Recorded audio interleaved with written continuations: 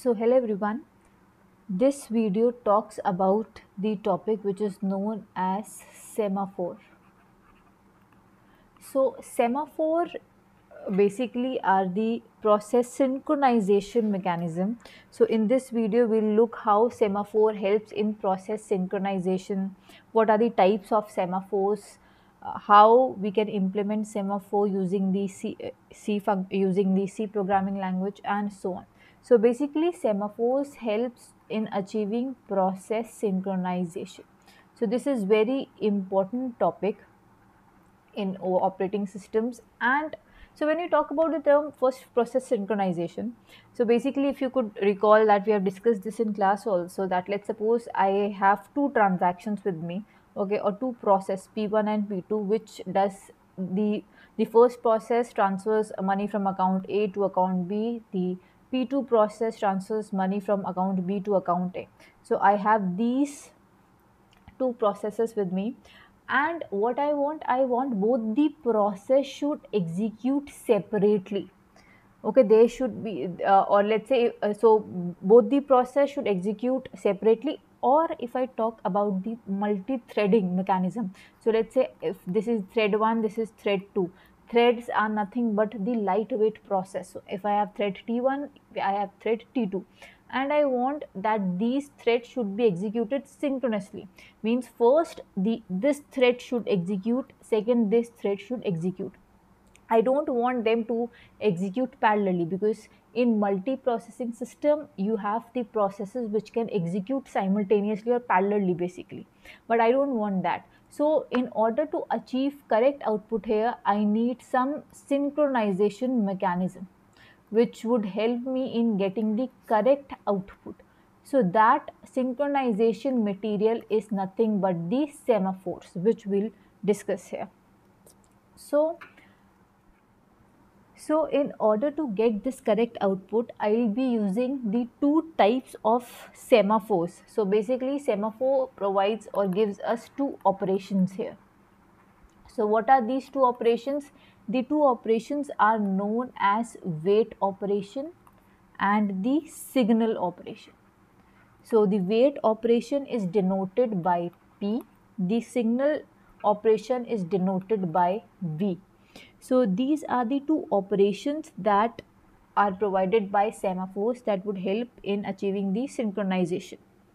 So basically when we talk about synchronization, that means we'll have mutual exclusion between the process, and there won't be any race conditions between the process. So what these two operations does, uh, you will basically be implementing the entire functionality of these two operations, and you will see how these two operations helps in the synchronization process. So before moving into the two operations, let me just first tell you what are the two types of semaphores. So the first type of semaphore is known as the binary semaphore, and the second is known as the counting semaphore. So the binary semaphore, it is also known as the mutex lock. So that, and as the name itself implies, this is the binary semaphore, so it can have value only between only 0 and 1, not between, only 0 and 1. So binary semaphore has only two values, that is 0 and 1. When I talk about counting semaphore can range over an unrestricted domain. So there is no domain for the counting semaphore. It could range from minus infinity to plus infinity. This is the range of the counting semaphore. So these are the two types of semaphores that we'll be looking at, and we'll be implementing the counting semaphore using what the wait and the signal system calls, or the wait and the signal operations. So let's just now go to the another slide. Let me add some slides. Okay, So let's now see what exactly are the two system calls that I am talking about. First was the down system call, or also known as the wait system call, or the entry section code. Okay. Second was what? Second was the up system call, or the signal system call, or the exit system call. We have these three names for the first system call, and these three names for the second system call.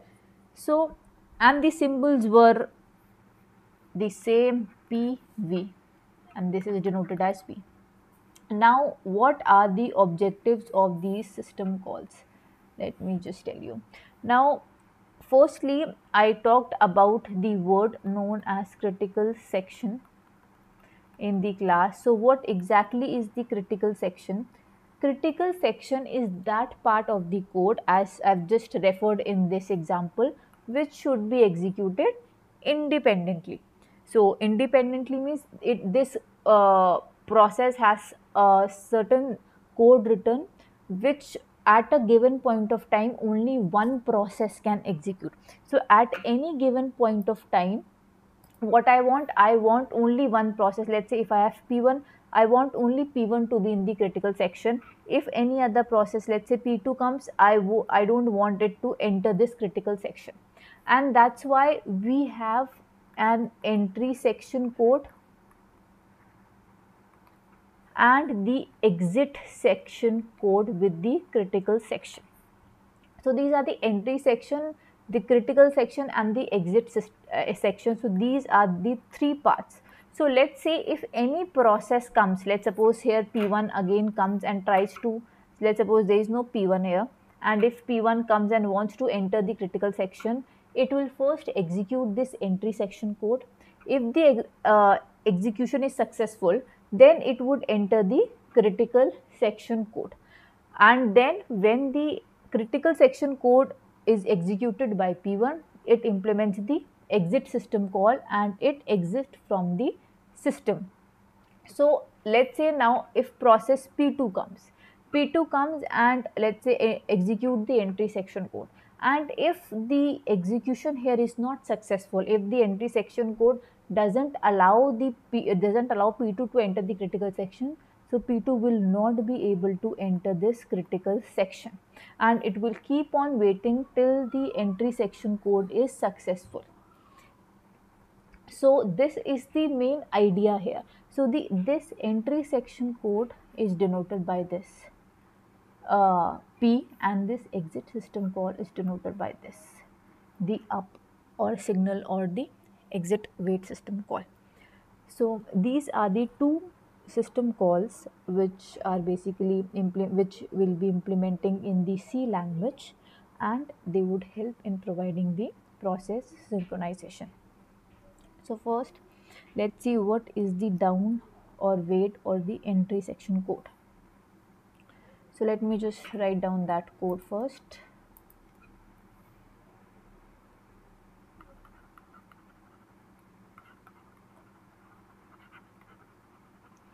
So this is the down section code. I implement the function down, which has the argument semaphore s. I check as soon as this function implements, what it does, it decrements the value of the semaphore. So it is doing what? It is decrementing the value of semaphore. Then it checks if s dot value is less than 0. What it will do? It will put process PCB in the suspended list, or the process would sleep, else it will return. So this is the down or the wait system, the code of the down or the wait system call. And let me also write the code for this up semaphore s. It does exactly the opposite. It will increment the value of the semaphore. If s dot value is less than equal to 0, select a process from the suspended list, that is wake up, and close. So these are the two implementation of both the down as well as the up system call. Now with an example, I would show you how basically you can how basically you can achieve synchronization using these two system calls. So now let me take some example.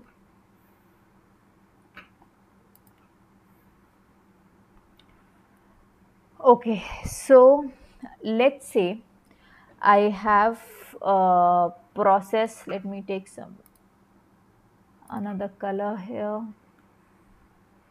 Okay, let's say I have a process.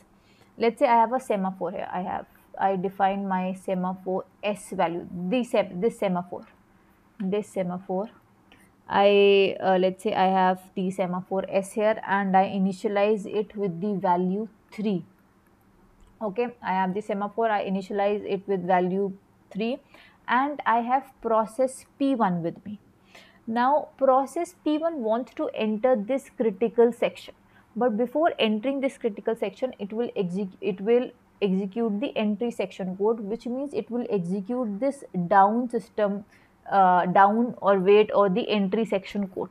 So what this code says? This code says that you first decrement the value of the semaphore.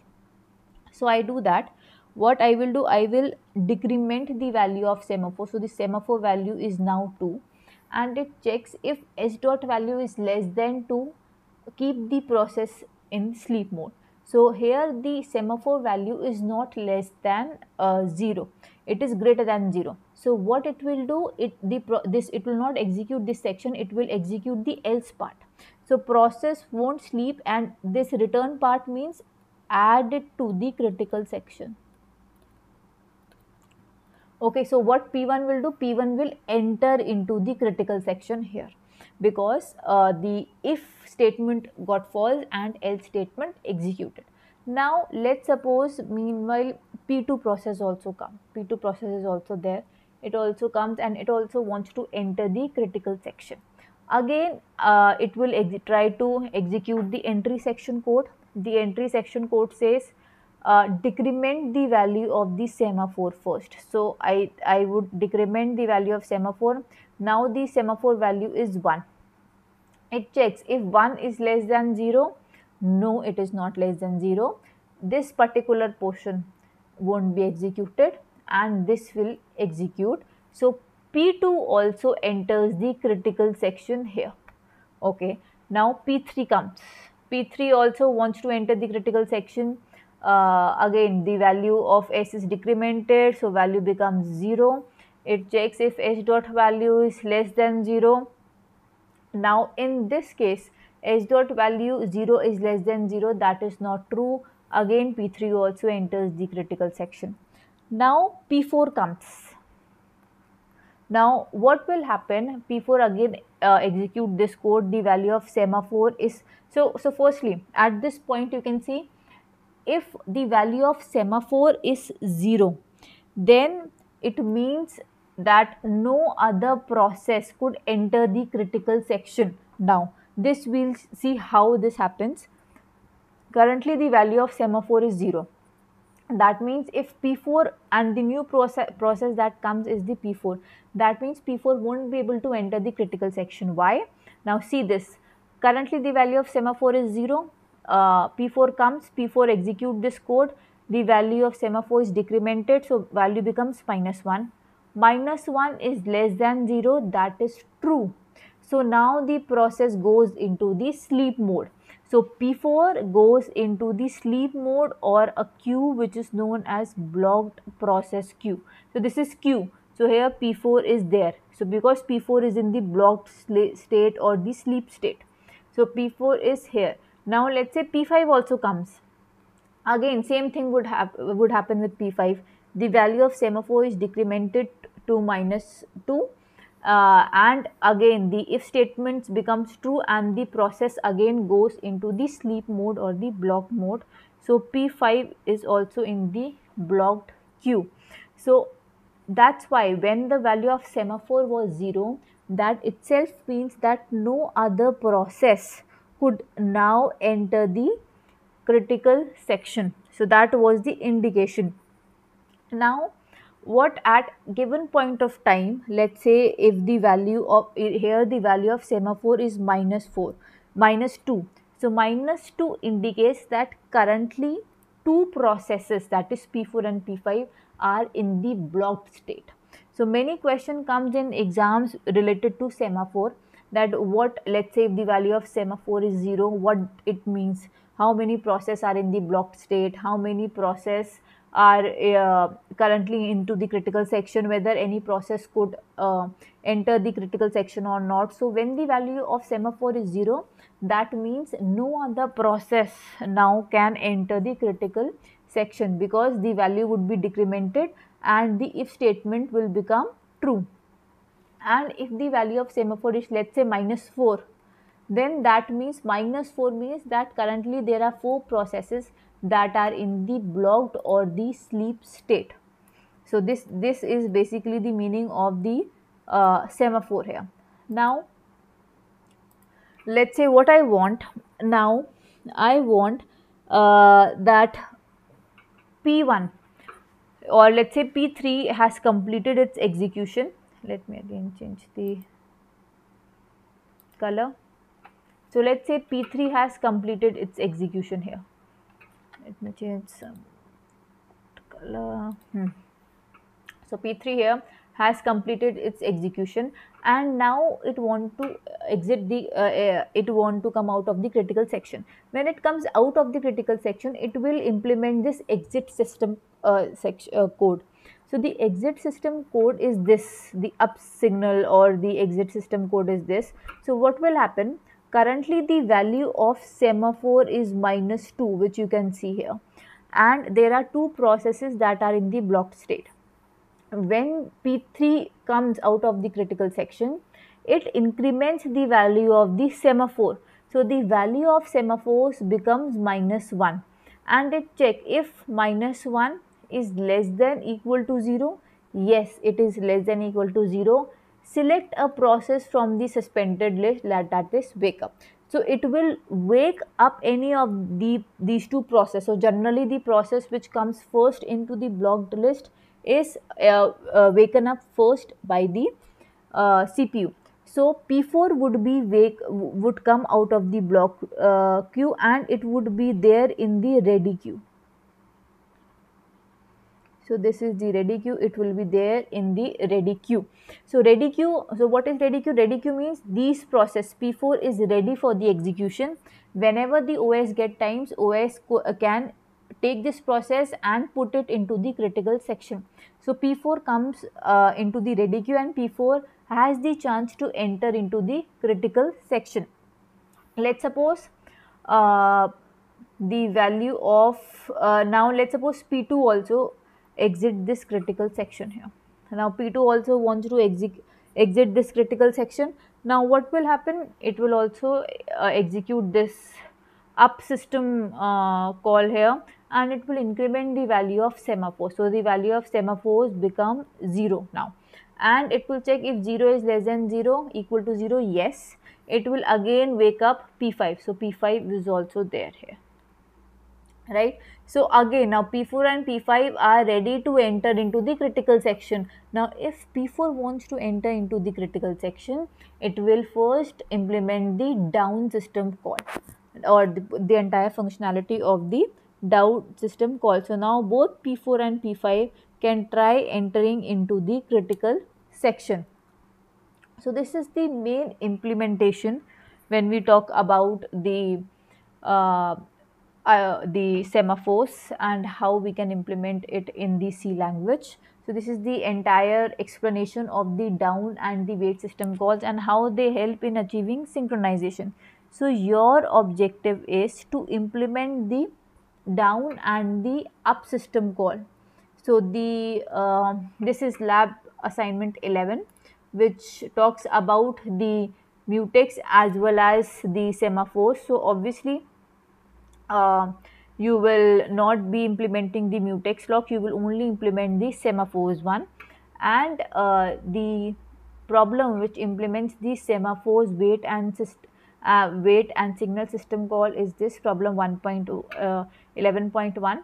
So you can see here that we have implemented the wait system call. Sem wait function is there to implement the wait system call, and sem for post function is there to implement the signal system call.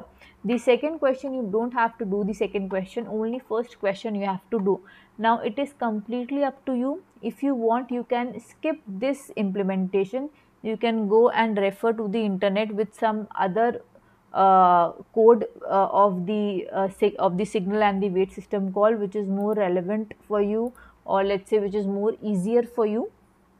So that is whatever that is more comfortable to you. So the objective is to implement the wait and signal system call and see how synchronization is achieved. So entirely whatever process would be there, they internally they are doing these things only, one and two, internally they are doing these things only. So this was about the semaphores and the process synchronization. So, okay, thank you everyone.